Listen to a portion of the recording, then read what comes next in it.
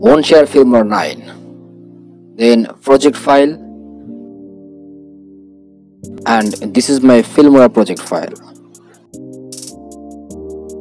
Just double click for opening this file and check. This is my problem. Can't open this project file. So now I'm gonna show you how to solve this problem.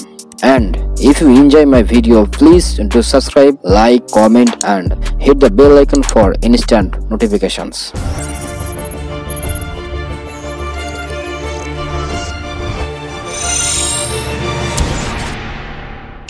Let's start. For solve this problem, click OK, then File, Open Project,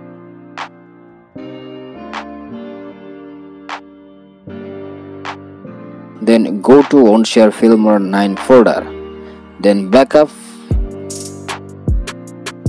then find my correct project and click open.